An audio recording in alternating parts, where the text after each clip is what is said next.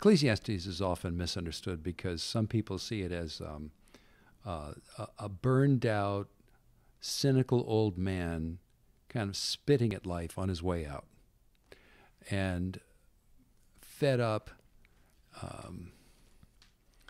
and this is his parting shot. That is not the case. In fact, some of our English translations, I think, actually make it harder to understand Ecclesiastes because the key phrase in the entire book, and it shows up from cover to cover in the book, is the old King James Version translates it, vanity of vanities. That is, there is a certain, in some ways, many aspects of life are vain, futile. They just don't last. They will let you down. And that is part of the message of Ecclesiastes. But one of our translations actually says meaningless. But Ecclesiastes is not saying life is meaningless. It ends up by saying we're going to die, we're going to stand before the Lord to give an account for how we live. That's very meaningful. Mm-hmm. So here's the point. The message of Ecclesiastes is a both and, not an either or. The message of Ecclesiastes is both life is broken, accept that, and life is good, enjoy that. Now, we tend to think, no, wait a minute, it's got to be one or the other. Mm-hmm. If you want to talk to me about how broken life is, how short life is, how disappointing life is, it just slips through our fingers and fades away like a vapor and it's over forever. Okay, let's talk about that. And there's a lot of poetry written about that. There's great movies about that, a lot of music about that, and so forth.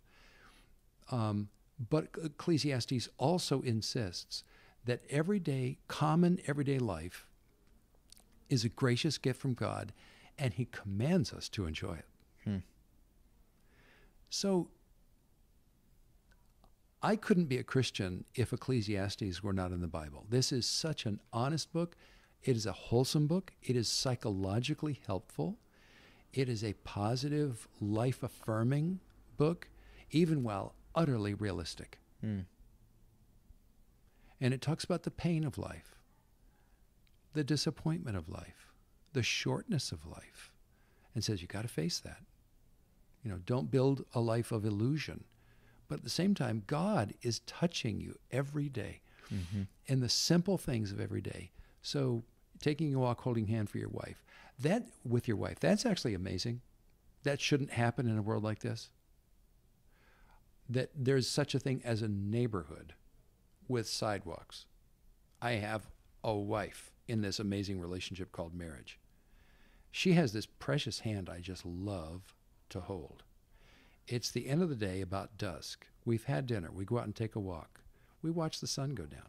That's amazing. None of that should be happening. That is a huge kiss on the cheek from God above. And for us to scorn that or belittle that is really disrespectful toward God. Instead, the best way to respond to God in those endless moments of life is to rejoice and give thanks. You mentioned looking down on the little things in life like that and sort of scorning that. I'm going to walk in the light a little bit here, because there was a season in life, and I actually still feel like I struggle with that a little bit, where I sort of think those little things are petty and I must be a little oversimple to enjoy them. Yeah. Is that a human nature thing, or is that partly what Ecclesiastes is instructing us? Exactly. You may be tempted to think you're too sophisticated or too busy for the little things, but no, slow down, enjoy them. They're from God. That's exactly right, because God is not too busy. God is not above the little things. God is present in the little things. So it talks about enjoying life with the wife whom you love during this short life. It talks about go eat your bread with joy. Let your wear your white garments. In other words, your party clothes.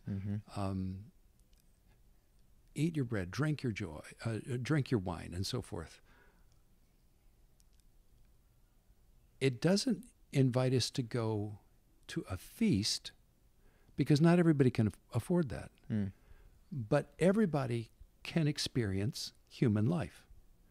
And that's where God is present. There's nothing wrong with a feast. Yes. But you're not missing out on the best things in life if you can't afford that. Yes. The best things in life are right here, right now. Hmm. No, that's interesting. That's very interesting because that levels the playing field, and that gives us less reason to look up to idolize celebrities and rich people because we have access to the best things alongside them. That's right. Yeah, that is. Who was it written for? Ecclesiastes. Do we know?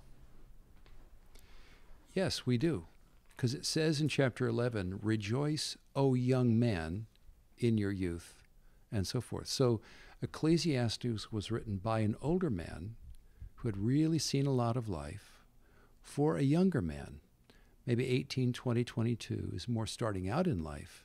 And it's the older man coaching the younger man in wisdom, in how to build a both and complete view of human life, not to be deceived by false promises, and not to miss out on the good but sometimes sort of hidden blessings of God.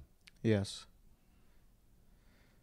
When you preach the sermons, I wrote in my Bible at the beginning of Ecclesiastes, you mentioned that there are 3 categories that we can find ourselves in. One is shallow optimism.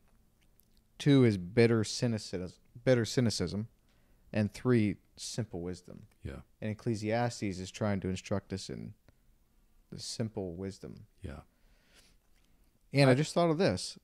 Did you say in those sermons or somewhere else that you would not be married to Janie if it wasn't for Ecclesiastes? I did say that, yes, because it was the spring of 1969. I was a sophomore at Wheaton College.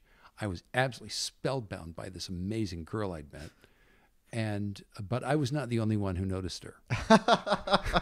So I was facing stiff competition. Yeah.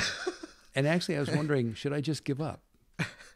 Because maybe I'm not in her league. So I went back to my dorm room and I said, I need God's help with this. And I don't recommend this, okay? But God was just merciful to me.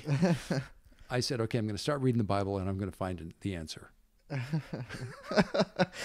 So I was reading Ecclesiastes. I came to chapter 11 and it said, rejoice, O young man, in your youth, and follow the sight of your eyes and the ways of your heart. But know that God will bring you into judgment for these things.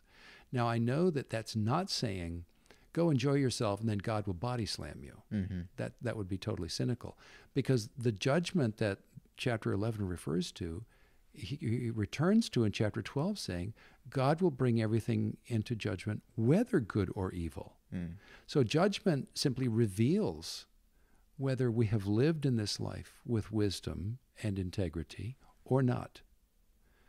And so anyway, I read that verse and I said, okay, there's my answer from God. I mean, I am spellbound by this amazing girl, and God is saying, you like her? Well, go ask her out. How soon after that did you? Very quickly. Oh, really? Yeah. And I took her out to a nice restaurant in the Chicago area, and I asked her to go study with me. And to my amazement, she said yes. Oh, really? Okay, Yeah. First time? No. I dated her a few times, but okay. I was kind of in danger of losing heart. Okay. So I put the pedal to the metal.